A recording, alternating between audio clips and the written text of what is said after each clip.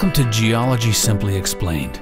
The purpose of this video series is to provide very simple explanations of very complicated geological processes that form mineral deposits.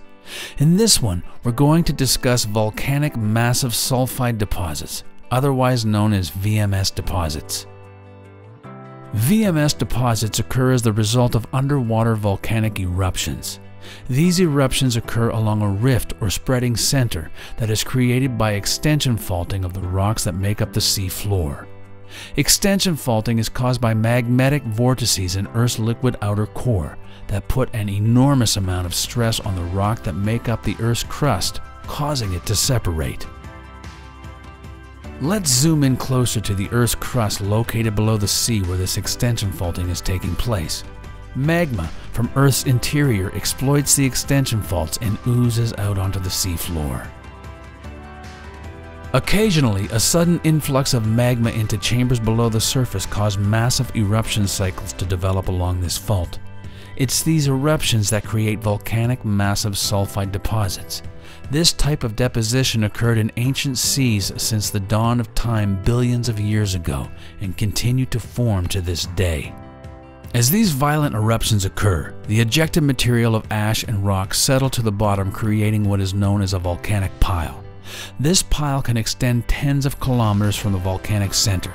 The coarser material is located closest to the volcano, while the finer material drifts further away. The pile grows less thick as it extends further from the eruption center. These eruptions create negative pressure, causing seawater to be drawn through the surrounding muds and underlying rocks as it makes its way toward the base of the volcano. Along the way, this water dissolves minerals within these muds, rocks, and magma, becoming a mineral-rich hydrothermal fluid. The dissolved metals include copper, gold, lead, zinc, silver, and other elements such as sulfur.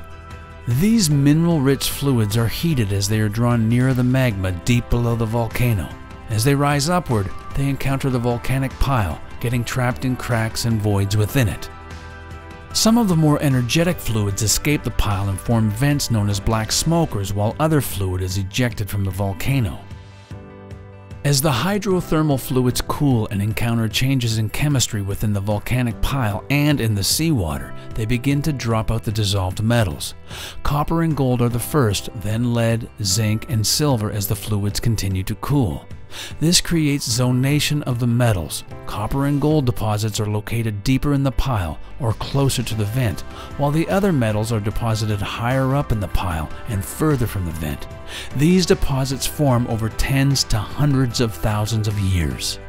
Once the eruptions cease and we return to a much less violent period of magma oozing from the extension faults onto the seafloor, sediments have time to accumulate and bury the volcanic pile.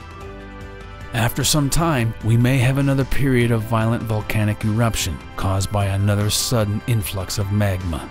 This creates a new volcanic pile above the previous one, and the process repeats until the extension faulting ceases in that area. As a result, VMS deposits can occur laterally along the length of the extension faulting, and also vertically as subsequent eruptions occur on top of the sedimentary sequence. Uplifting, due to continental collision, eventually move the rock containing these deposits upward, exposing it to the forces of erosion. Once eroded, it will be transported back to the ocean in the form of the sediments that will eventually be scavenged to repeat the cycle once again. An example of a prolific area for VMS deposition is the Flin Flon VMS belt located in eastern Saskatchewan.